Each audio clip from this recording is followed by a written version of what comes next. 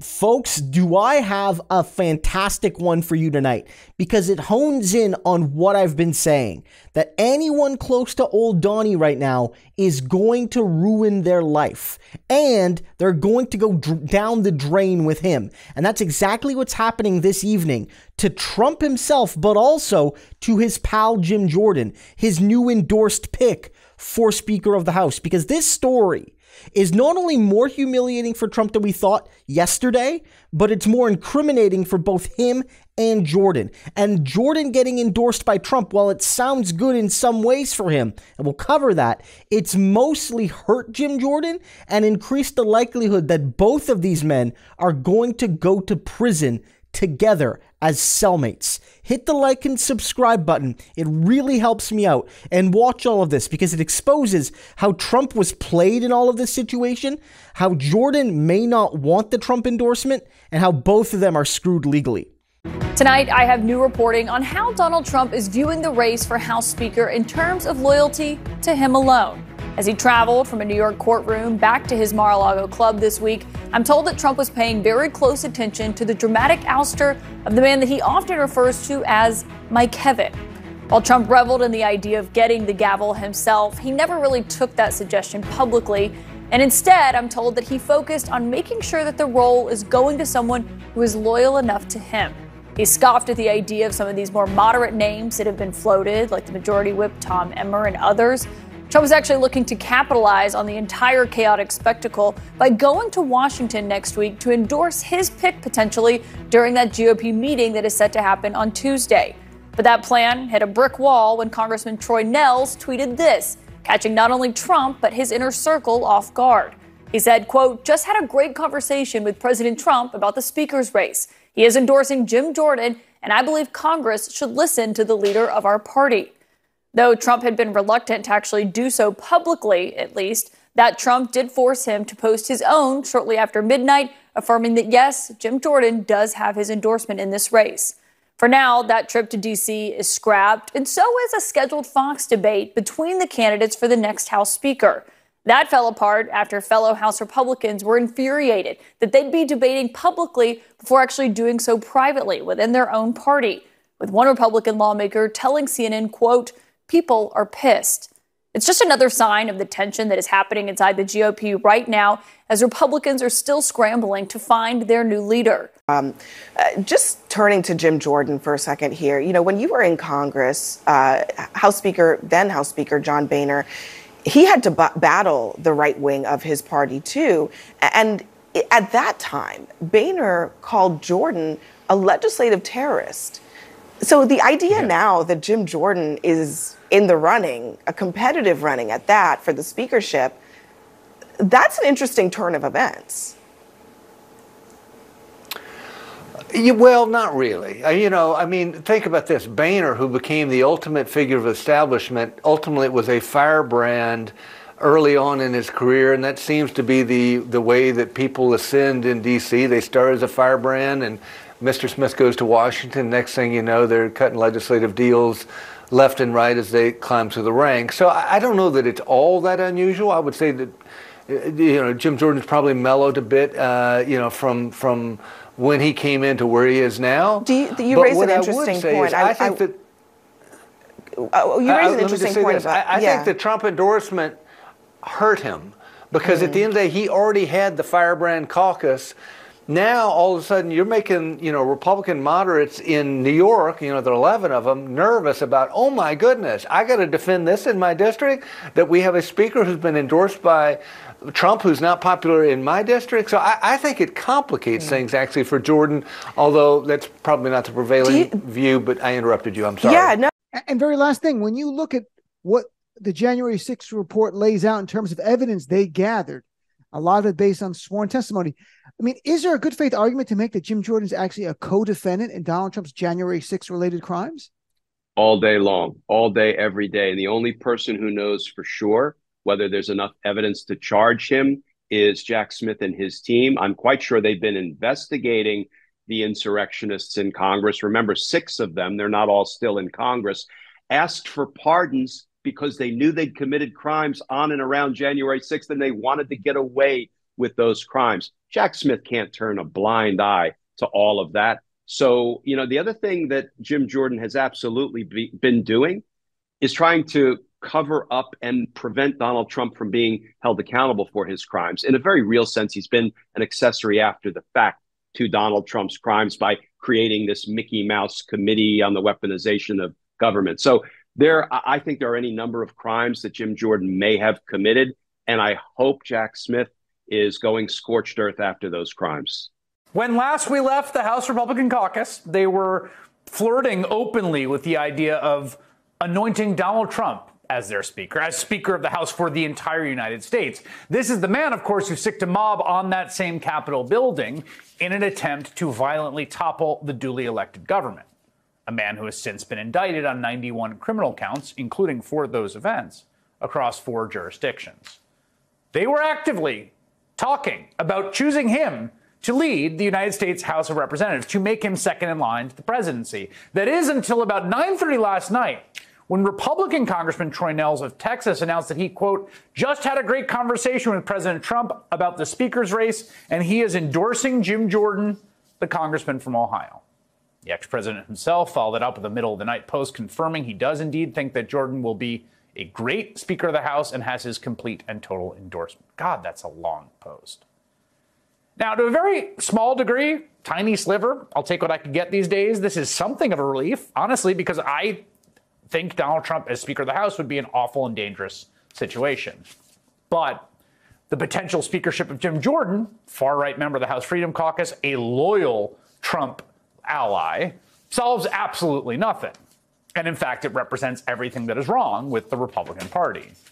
I mean, Jim Jordan is the member of Congress who was arguably most involved in Donald Trump's coup. Earlier this week, January 6th committee Vice Chairwoman Liz Cheney laid this out for us again in a speech.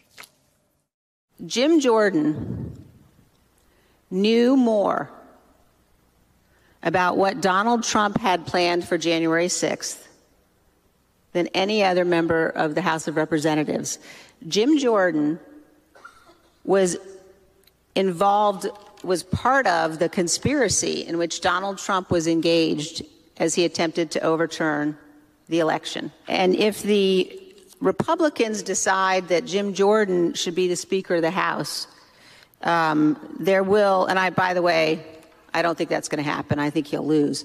But if they were to decide that, there would no longer be any possible way to argue that a group of elected Republicans could be counted on to defend the Constitution.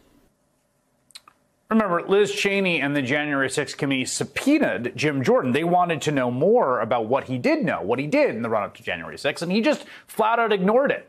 So he never got the truth from a man who they believed to be a key witness in the investigation, as Vice Chair Cheney said at the time. I think that Congressman Jordan may well be a material witness. He's somebody who was involved in a number of meetings in the lead up to what happened on January 6th, involved in planning for January 6th, certainly for the objections that day, as he said publicly. So he may well be a material witness. Jim Jordan is also one of the Republican lawmakers who returned to the House chamber after they were all escorted out, right, into safe spaces, literally. And after the violent sacking of the Capitol, when they came back in, who then voted in favor of Donald Trump's coup. And just 5 days later, Trump rewarded his loyal foot soldier with the Medal of Freedom. So Jim Jordan is one of the most MAGA-devoted members of the caucus, the same group of people that produced the very situation we are in now with a destructive, ungovernable Republican majority in the House. In the words of former Speaker John Boehner, he is a political terrorist. You call some of these members political terrorists. Oh, yeah, Jim Jordan especially, my colleague from Ohio. I just never saw a guy who spent more time tearing things apart and never building anything, never putting anything together. Of Illinois, who both served together on the House January 6th Select Committee. Congressman Kinzinger, let me start with you. Do you share the opinion of Congresswoman Cheney and Cassidy Hutchinson that Jim Jordan is not committed to democracy and the Constitution? I absolutely do. I mean, all you have to do is look at his record, look at January 6th and everything leading up to that. Look at, I think you played the soundbite where he says, you know, how did, in essence, how did 74 million people not be enough to win an election? So we're going to keep looking until we find something. Well, that's not how the Constitution works. And the thing you need to understand about Jim Jordan is he's a true believer, but he truly believes that the Democrats or the left is an enemy of America, and he will do anything, even extra constitutionally, to defeat them. That's his general belief. I would put him in the camp of Christian nationalists, where he believes he's truly fighting these dark forces, and the Constitution in some cases is an impediment to him being able to fight those forces. It's very dangerous for this country, very dangerous for the House, and I'll just say this to my Republican colleagues, really dangerous to the future of the Republican Party, especially if you're the party that still ascribes to Lincoln, Reagan, etc. Congresswoman Lofgren, you just heard from Congressman Kinzinger about what his view of what Jim Jordan thinks about the left. That's you. What do you think? Yeah. Well, it's not true. I mean, Adam can tell you that our bipartisan January 6th committee worked very professionally and in an apolitical way to get to the truth of what happened on January 6th and leading up to it. And what we found, I agree with Adam, I mean, Jordan was up to his neck in this plot for all we could see. He refused to provide us the information we needed, but it looked from the context that we could identify that he was heavily involved in the plot to overturn the election, overturn the Constitution. So I don't think that's what America needs. And certainly I take offense to the idea that I'm not patriotic. I work hard to defend the Constitution. So you can see that Jim's really in a tough position here, because as I've been saying, Jim Jordan is not just an obstructionist trying to protect Trump with all he's been doing. As I've been saying, he's been the most active person in the House when it comes to using their power to try and bully prosecutors, whether it's federal ones like Jack or even state level ones like Fani Willis, Letitia James, Alvin Bragg, basically anybody investigating Donald Trump. Even if Jordan has no jurisdiction, he's been playing a role to try and stop it. But the fact is, he's doing it, at least in some cases, because he is facing prison alongside Trump. He hasn't been charged yet. He hasn't been indicted yet. But Jim Jordan is one of the coup plotters. As noted there, he's one of the coup people who is involved, at least according to some sources. I guess I should say allegedly, but according to some sources, he asked for a pardon. And what was noted there by Glenn Kirshner, and others have been noting this as well, is that Jim Jordan shouldn't be up for speaker. He should be up for prison, right? And the fact is that the Trump endorsement might not even help, because Jordan likely already had the MAGAs. He likely already did. The MAGAs seem to be aligning behind him. I saw, people like Lauren Boebert say very nice things about him, saying that she trusts him. And it seems like the Trump-aligned people, given the choices they have, are already going to pick Jim Jordan. But what Jim Jordan needs to do is to get to, the threshold. And he's not going to get Democrats to vote for him. He needs basically almost every Republican.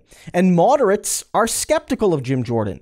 And one of the reasons they're skeptical is that anything connected to Trump hurts them in their Biden-leading districts. These Republicans that won where Trump lost do not want any taint of old Donnie's disgusting smell.